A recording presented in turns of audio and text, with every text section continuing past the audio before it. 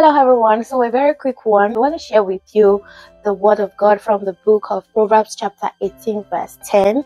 So something happened and I got a understanding about this Bible passage. In fact, I was directed to this Bible passage by the help of the Holy Spirit, by God's grace.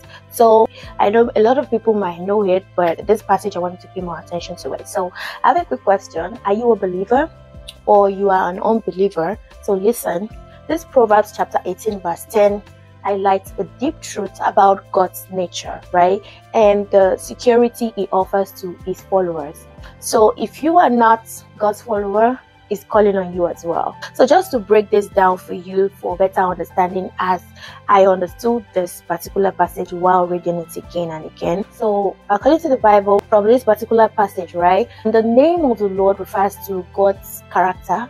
It refers to God's power. It also refers to God's authority, including his qualities like omnipotence, love, justice, There's another part I want us to pay attention to, a strong tower. So in ancient times, a strong tower was like a place of safety and protection, right? So when calling God's name a strong tower shows his ability to protect and also provide a safe haven. I'll call it safe haven for those who trust him. And at the same time, from this particular Bible passage, the righteous run to it, right? So this also means that the righteous are those who live in a right relationship with God.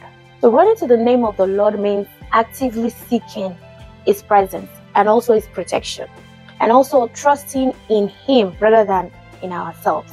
So, and are safe, which is the last part of this passage. This particular part is the safety, right? It's not just the physical safety. It's also with the physical and the spiritual. It's offering us protection from sin, from guilt, from accidents, physical accidents, also spiritual accidents, from fear. It assures believers of God's eternal care and protection.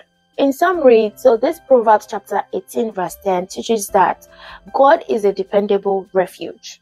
And trusting in his name only means accessing his immense power, all right? We access that power and we find true safety in his presence. So I want to pray for those that are not believers right now, those that want to seek God, those that want to know God, and those that want God to be their safety. You want to call on Jesus' name. You want to be among the righteous. I pray in the name of Jesus that you receive the grace, you receive the direction that you need in life. You receive the Spirit of God and the forgiveness of your sins to be able to call the name of Jesus to work for you. I pray that you continue to receive every good thing and blessings that God has in stock for you. I pray that you forever praise the name of Almighty God in Jesus' mighty name. Amen.